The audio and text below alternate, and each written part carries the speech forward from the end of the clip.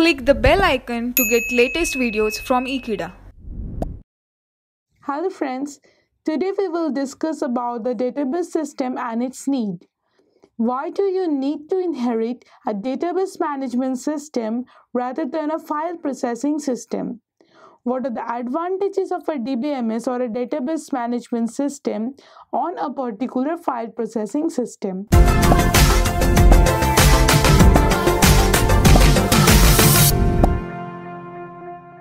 Say for an example, from an earlier date, when we talk about storing an example of university, so we had to store all the information of the students, their address like the personal data or the phone number, contact, email ID and all, their education details like the past education, the enrollment of the courses, and the fee structure of that particular student, and again the finance department, which will store the payment department of the success and unsuccessful of that particular student. So all this data should be there and kept of that department wise. So when we add new student to that department, so we have to add a new file to that particular department. Or for a student, if we want to add another subject, then we have to add another file on that particular subject to the student. Previously, introduction to the DBMS, this type of processing was meant by this file type processing. In this file type processing, every information is getting stored in a file and then the file is attached to another file to actually get the data access and retrieved. Now, the main problem of this file type processing that we will discuss today is the basic need of this database system. So, the first type of this disadvantage in a file type processing is the data redundancy and inconsistency. When we talk about data redundancy, that means the duplication of data. Say for an example that a particular student has two of the department, music and maths. So whenever the student's personal data like the address, contact number, email ID is getting added to the music department, they have to be added to the maths department too. So in the maths department, whenever we are adding up the data, it may cause that the contact number of the particular student gets changed. So we need to update it in the music department as well as the maths department. If there is an error and only the maths department file is getting updated, so the music department will consist an inconsistent data on that particular student. So the data redundancy and inconsistency problem lies, and it is a big and important issue of this file type of processing. The next type is the difficulty of the accessing data. So whenever every information is stored in the files, so when we retrieve the information on that particular enterprise on relevant information, then we must fetch it from the file to file. Say for an example, if a clerk is asked to get information on a particular student who has scored a credit score 60 in all the subjects. So as all the departments are stored in another files and another files, so the important programs of that particular application and the clerk is used to ask of two choices. One, he should get all the information of that particular student on the departments and then sort it out for the credit hours of 60. Or the other choice is he actually made a customized application program which can retrieve the information likewise. So whenever these two choices are obviously unsatisfactory, because both of these choices will require an extremely tedious work and that will not help the enterprise to actually get any useful done. Say if another constraint is done, set for particular student of that credit hours of 60 and the students who are requested and located in a particular postal code. So we again have to make another application program. Other than that, we again have to fetch all the data for the department and then sort it out again. So after that, we can actually use the data for the particular use of the clerk. So this is very inconsistent and difficult to access data in this file type of processing. Next problem is the data isolation.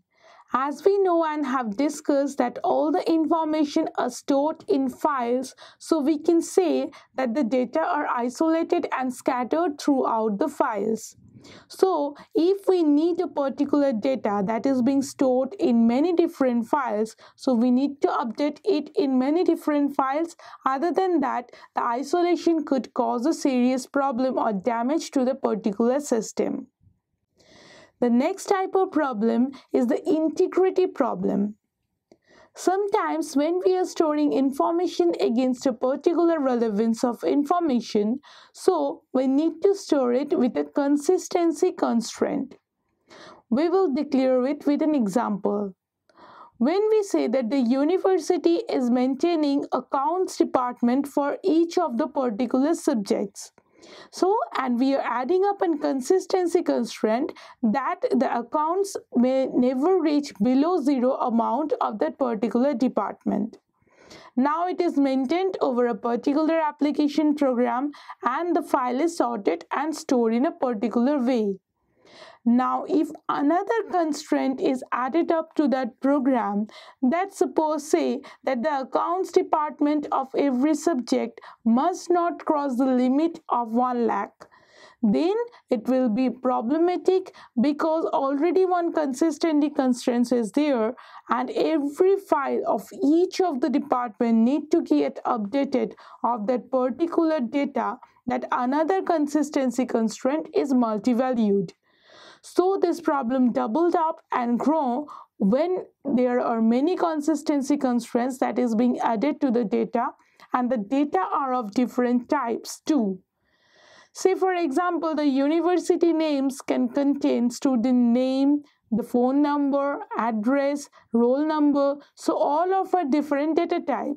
So if the constraint is of this each different data type, then it will cause an integrity problem or the consistency problem on that particular files. The next part is the important part, that is the data accessing part. When we are accessing the data, the main problem is the atomicity. Atomicity problem lies behind every file processing system, that is, one transaction needed to be done at once and it cannot be interrupted with any other transactions.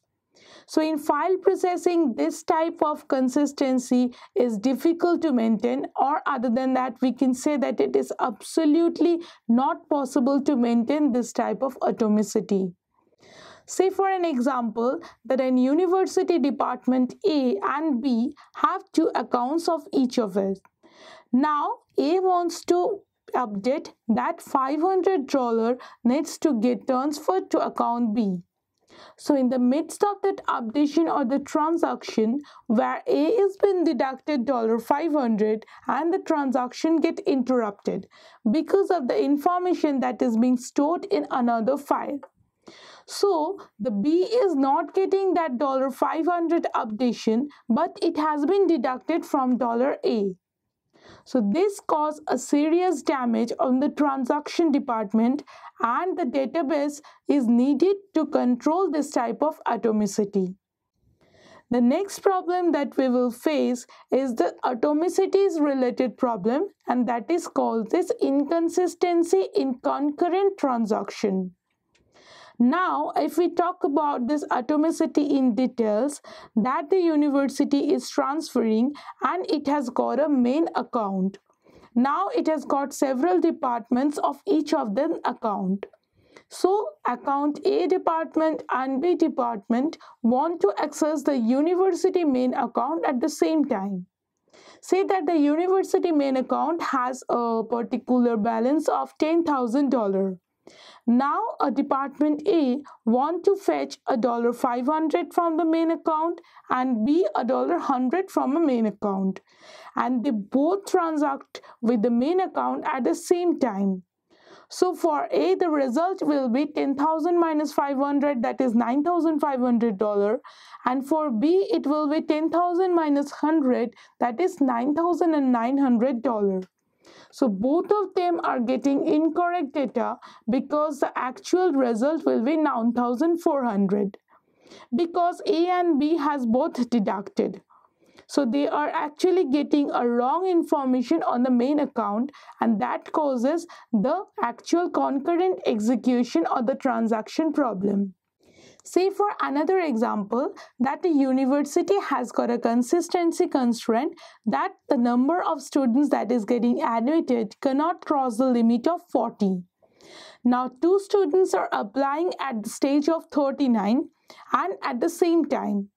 So one student will get updated with a value of 40, that is countable to plus 1, and another student also get the value of 39 plus 1, 40.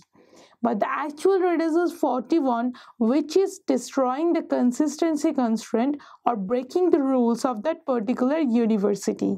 So in this way, concurrent execution on a particular transaction can cause problems if the data are stored in that particular file system. If a database system is maintained about all the information, then this type of problem could be easily solved and avoided. Next issue is the security issue. For security issues, we must say that not every user on a particular enterprise can access every information on that enterprise. Say for a finance department, it should only access that what are the payroll checks, what are the taxes and salaries on a particular employee or a student. They must not have the personal data like the education details on that particular employee or a student. So this type of security breaches can be there in the file type of processing because every file is scattered throughout the system. So we are not maintaining a database or a controlled and connected data system.